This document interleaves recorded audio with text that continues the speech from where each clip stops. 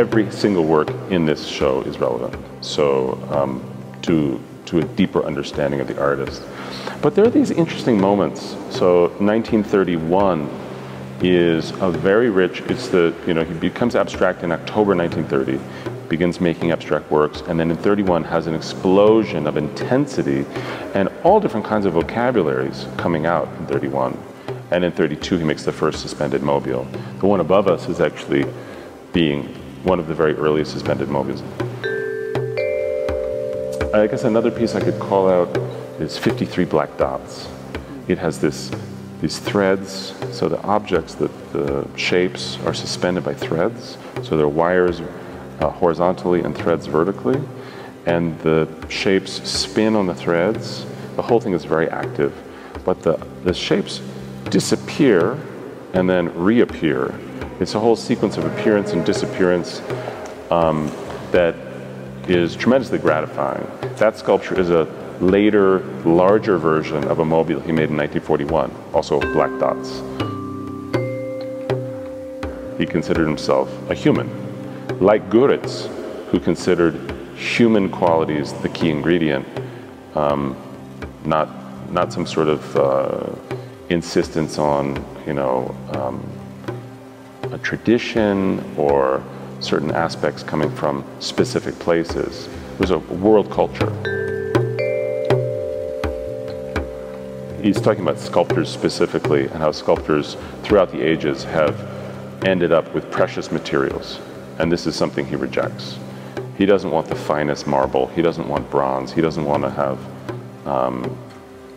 materiality in that sense be a key ingredient. He's happy to work with, cast-off materials, recycling materials. We have this sculpture over here, the tree from 1941, which is a stabile with a very slim, slender top, a horizontal line at the top with a hole, and then there's a mobile hanging in suspension, which is a series of objects which are all recycled. They're broken pieces of glass and some other objects.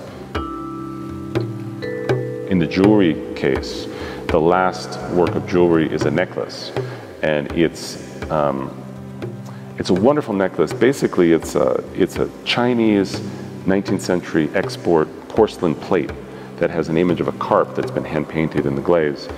And there's a stack of these even now in the Calder house in Connecticut. And during a lunch, one of them was broken by accident. And again, instead of throwing it away, he picked up the pieces as they had broken, as nature had caused the fractures, and he caged each of the major 5 fractures in silver wire and made this extraordinarily beautiful necklace. And now the fish elements are completely abstracted. You don't see the fish anymore, but you see you see texture and form and a little bit of color.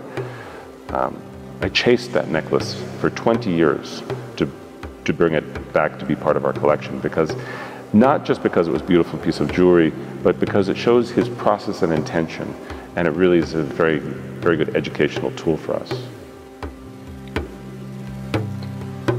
Abraham Krzyziegas did a residency in my grandfather's studio a few years back, a wonderful residency, a great artist.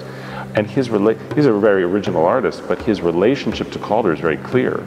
Suspension objects and so on. The reutilization of materials. It's been very gratifying in the last, let's say, 10 years of the recognition of Calder's inventions and his use of new ideas that are very contemporary. I mean, now in the 21st century, so many artists are working, not just making a mobile, I don't mean that, I mean working in in time-based art, not just kineticism, but also the passage of time, recognition of some of these ideas has been really, really great with contemporary artists. And when he came in '68, he was especially rewarded by this kind of richness, which we don't have. We don't have it in the United States, that kind of richness. It's like there was a rejection of the decorative arts by, aesthetic people. But my grandfather wasn't like that at all. He loved, early art forms. He liked He had some Mexican things in his house. He also had some pre-Columbian things in his house, and he gave my grandmother pre-Columbian jewelry, some of which he acquired here, some of which he acquired in trades for mobiles and things with dealers. So in '68 when he came, really it was Matthias Goeritz who brought him here for this commission for El Sol Rojo. And it was also kind of Matthias took a very strong role, a leading role in the project. He made it much bigger than Calder thought it was going to be. So for instance, the original model, which is in the exhibition, then they made a much larger intermediate model to explore the aspects of scale and also the technicalities of rigidity and things like that. And then from that, it was explored, it's just expanded really, really large. My grandfather was happy about that, but it wasn't his idea to make it 84 feet tall. It's the tallest sculpture that he ever executed. Matthias was driving that. Really, really quite interesting. Wonderful collaboration between the two. And the fact that it was made here in Mexico, it's a completely unique sculpture.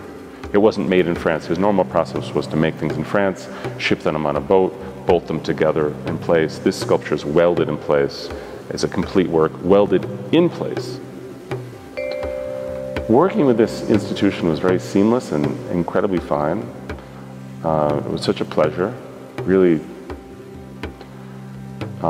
when Tatiana first came to make a presentation, I had intrepidation. I was a little bit worried that this famous architect was going to come with arrogance and present an idea that was going to be difficult. And it was entirely the opposite. She was the most lovely person and presented a great idea. So the whole project has been like that. It's just very fluid and tremendously satisfying.